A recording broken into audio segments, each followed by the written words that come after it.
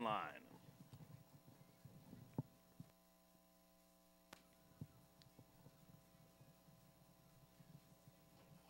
They are off.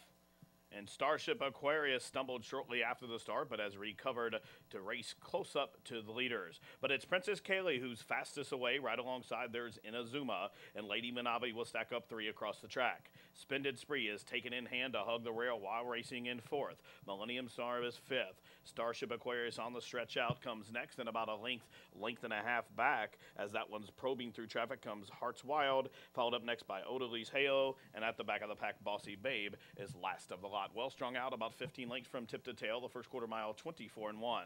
So a speed duel developing on the front end. Princess Kaylee to the inside, Inazuma to the outside. These two are going at it, and they've opened up about a length and a half on third racing Lady Minabe.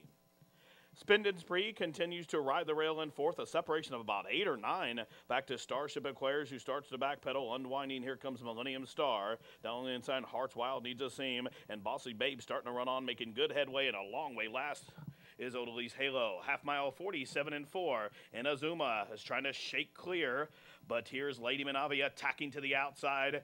And through from the inside, Spendin' Spree's going to try to squeeze through along the fence as they pass the quarter pole. So it's Inazuma trying to close up the rail, but Spendin' Spree has found room. Lady Minabe kicks 3 wide and running on for the back. Bossy Babe is making up good headway, as is Millennium Star approaching the 8th pole. It's Lady Minabe and a tenacious Spendin' Spree. These two lock horns outside the 16th pole. Spendin' Spree to the inside, pushing on by Lady Minabe from the back. Millennium Star down to the wire. Spendin' Spree back at it again with another Turfway Park Poly win.